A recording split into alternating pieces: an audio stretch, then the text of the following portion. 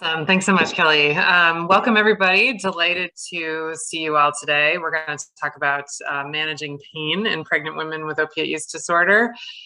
Just want to remind folks that I am a specialist in addiction medicine, so I do not deliver babies, and I'm always very clear to tell my patients that you do not want me delivering your baby. The last time I did that was about 20 years ago in training. So I encourage folks to participate. I do a lot of this sort of counseling around pain issues. I certainly do a fair amount going into the pregnancy if there's issues that come up that require, or sorry, going into the delivery if there's issues that come up regarding pain, and a lot of postpartum pain management stuff. But I'm not in that sort of intrapartum period. So if anybody who actually, is involved in that process wants to add anything to the lecture, by all means, please do so. Next slide, please. So we're going to talk just what Liz had laid out, pain management options during the intrapartum period for pregnant women, and then evidence-based recommendations around continuing buprenorphine during the perioperative periods. I have no disclosures, as Kelly already mentioned. Next slide, please. So I wanted to think about, when I set out to do this lecture, I've given this lecture a lot before, but I tried to think about it really in the context of this ECHO series, which is that there's a huge array of specialties that are present, which is one of the many things that makes this awesome. So a truly intra-professional group of folks. So wanted to sort of make it usable for everybody. And when I think about pain and patients with substance use disorder, I think collectively our most important role is reassurance. So really being present for mom and being aware that this is oftentimes something that creates a significant amount of fear, of shame, just all kinds of stigmatizing stuff comes into play. So I think what's really important is to just have the conversation with your patient early and often. So support your patient's expressions of concern about how pain is going to be managed or not managed. Is there fear often? And then sort of endorse self-advocacy. So what I really try to encourage patients is to have the courage to speak up, that we're here to help them, that all women who experience childbirth typically experience pain, and this is a normal phenomenon, and we want to be here to support you and help you and take care of your pain. So really try to normalize it and reassure them that we want to hear from them if they're experiencing pain, and we will absolutely help them with that. I also put in some of the most common questions that come up for women, and so in some proposed responses. This is from the state opioid guidance that has been written, and I provided a link at the end. It's through the Maine State Clinical Opioid Advisory Committee. So one of the most common questions is, will I get high if I take pain medications while I'm on buprenorphine? So that's a real fear for women. They feel like, that could be so triggering. I haven't felt high in years. I haven't, used any illicit substances. So am I going to feel high if somebody prescribes me oxycodone? And that's really, it's an important fear that they're experiencing. So actually we tell them that taking buprenorphine lowers the possibility that you'll feel high. So in fact, I really try to explain to women that buprenorphine bonds to that opioid receptor very, very strongly and really prohibits that euphoric effect of other opioids. So, you can use pain medications and there's no possibility that they're going to feel high, which is, again, a common fear because it would potentially be quite triggering. The other question I run into a lot is, will I go into withdrawal if I take pain medications while on buprenorphine? Another really common question. So the answer is no, we can absolutely take care of your pain while you are on buprenorphine. I think they use together, they can certainly be used safely. I think what's common for women is that prior to entering treatment, they may have sort of gone on and off. So they might have been using opioids on the street, used street Suboxone for a period of time, then gone back to opioids. And it's sort of that going off and on that can precipitate that pretty severe withdrawal. So patients will have experienced, okay, someone gave me a Suboxone film one time when I had taken some heroin and I got really sick. Well, that's because of the sequence of events that they used it. So they had all this heroin on board, they used buprenorphine, it pushes all the heroin off and really binds tightly. So that's what precipitates the withdrawal versus having that buprenorphine already on board, it's sitting on all the receptors, and you can put on something like oxycodone to bind to the rest of the receptors to treat the pain. But again, that buprenorphine blocks the euphoric effect. So really kind of explaining the process, because typically women will have experienced withdrawal when they've kind of used the two simultaneously together. So it's all about the sequencing, and just sitting down and explaining that to mom is really helpful. Next slide, please. So another common fear, I'm afraid my providers are going to think that I'm a drug seeker. So that will be the term that they'll often use if I tell them I have pain. And again, that's the reassurance, the importance of self-advocacy. Nope, we absolutely want to hear from you. We want to be aware of what's going on because we want to take care of you.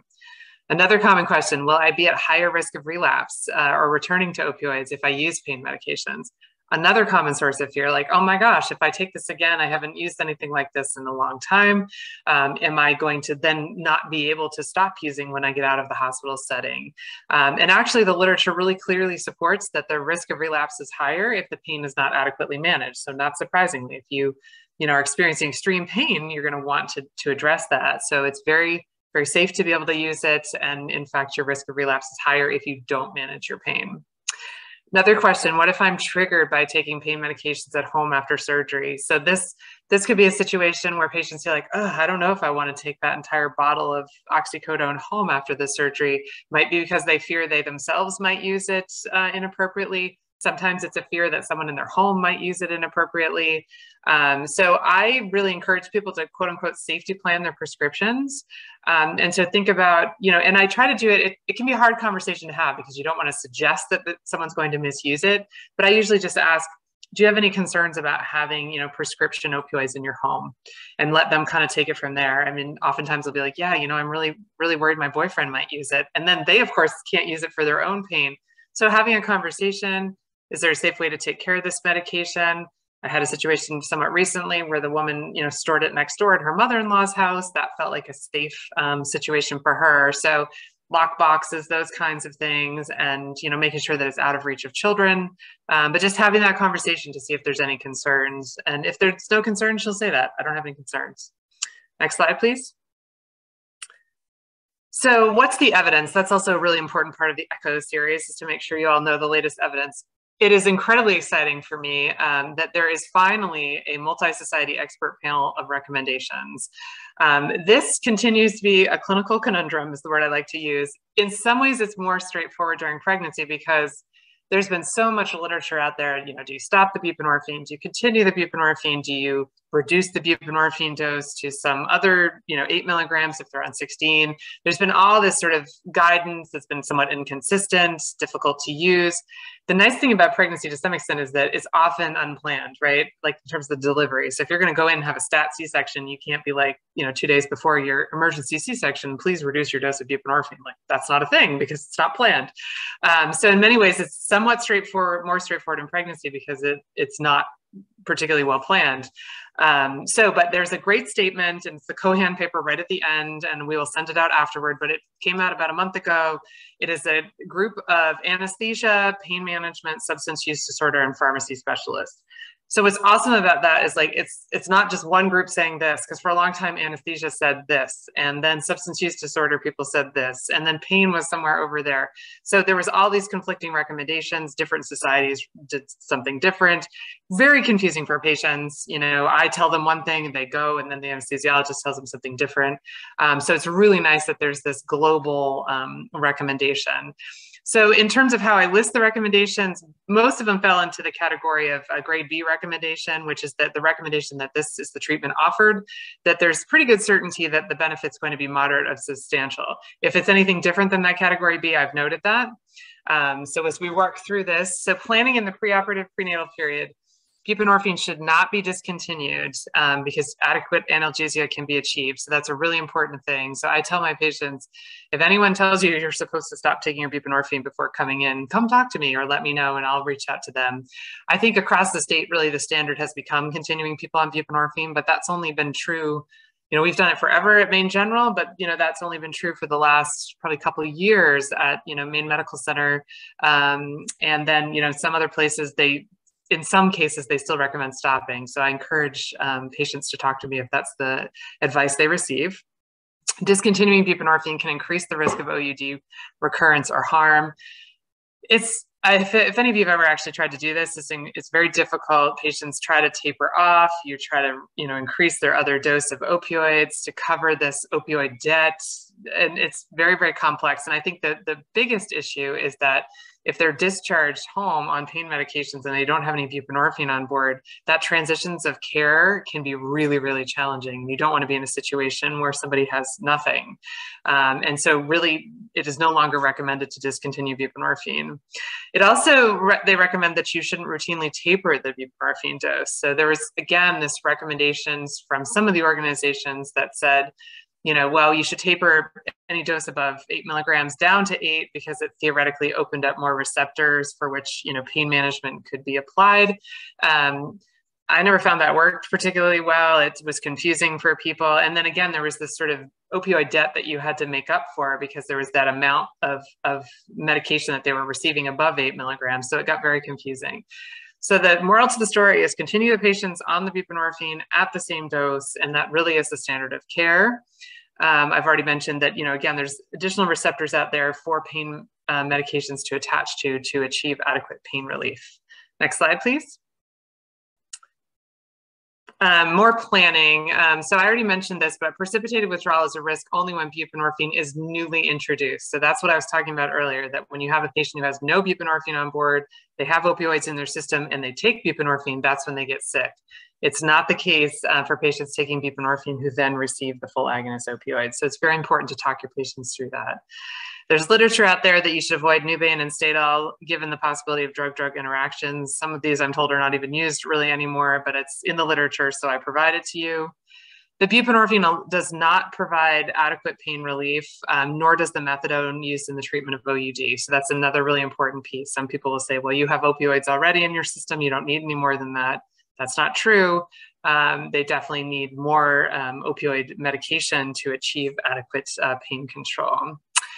If the patient is on methadone for opiate use disorder, you should confirm the dose with the outpatient treatment program prior, ideally as early as possible in the hospital stay, and then continue that dose throughout the hospitalization. One thing to note, if your patient's on naltrexone or Vivitrol, you know, I always give the inpatient team the heads up. So I had a situation, it was probably about 2 weeks ago. Patient had an alcohol use disorder. She's on naltrexone, which is an opioid antagonist, for those of you that are not aware. And so really important that you don't give opioids to somebody who's on naltrexone because then you will make them very sick. So I just called up to the OB floor and said, hey, heads up, you know, patients on naltrexone. You know, I was sort of hoping the electronic medical record would scream at them if they tried to use opioids, but you don't want to, you know, don't want to rely on that. And you also know that, you know, for those of you that prescribe, I mean, you get warnings every time you enter anything. So sometimes you get a little like warning fatigue. So I try to give the patient team a heads up. The patients will sometimes be nervous about this, but I reassure them you can still have an epidural. There's all kinds of other pain management techniques that we can use. Next slide, please. So treatment in the postoperative period, again, this is the recommendations from the multidisciplinary panel. A multimodal approach, including other medications and regional anesthesia. So epidurals, they have these things called the TAP block, peripheral nerve blocks. There's a lot of places that are using things intraoperatively like ketamine and lidocaine infusions. We just finished a study that looked at spinals with morphines that were incredibly effective in patients with substance use disorder. So again, there was this ongoing question with spinals with morphine, whether or not you could use opioids in that way because of the whole question with buprenorphine. But that's been incredibly effective. So that's one of the things that they're using probably the most. You can use non-steroidals, acetaminophen, muscle relaxants, topical agents, you know, things like gabapentin potentially. I don't love gabapentin, but that's an option. And then there's also all the non-pharmacological techniques that don't forget those, ice and relaxation, mindfulness, specifically peer support was recommended, which I loved. And that could be a doula, that could be a peer support specialist, or just distraction from the pain. So there's a lot of other things you can do beyond just medications. Again, this group recommended full mu agonists with high affinity for the mu opioid receptor. So typically that's fentanyl and its derivatives or hydromorphone, which is dilaudid.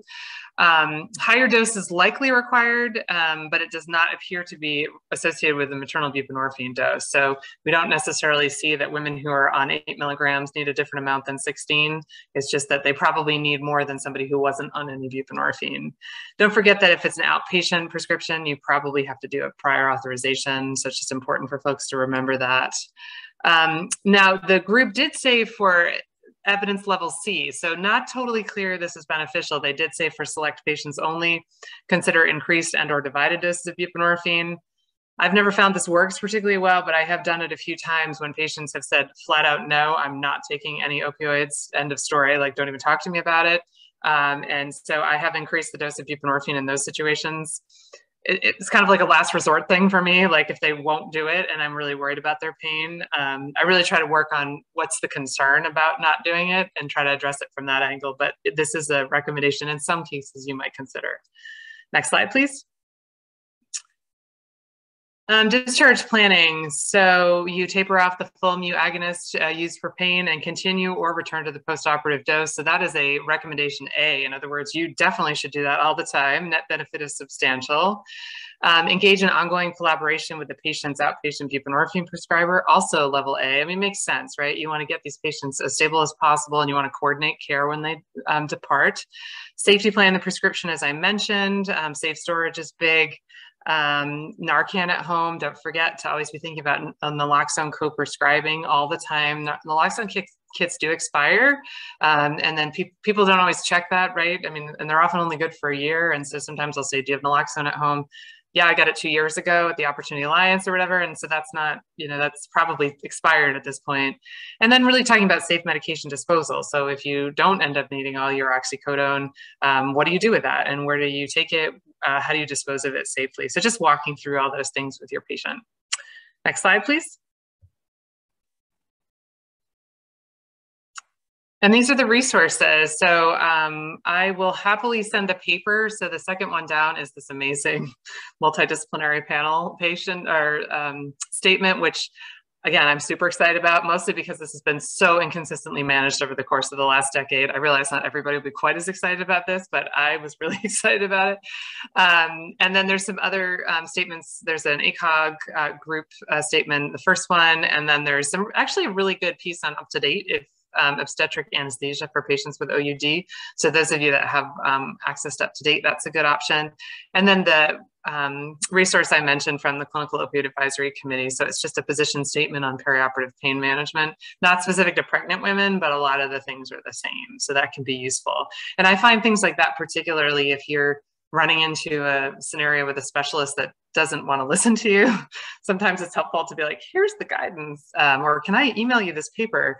And it's been quite helpful, I think. And most of the time, again, it's just lack of it's a changing field. So it's not that anybody wants to be mean or unkind in any way. It's just that it's a really, truly evolving field. I mean, this position statement is huge, that we finally have all the specialty organizations on the same page. But again, probably their members don't even know it fully at this point. So important to advocate for your patient.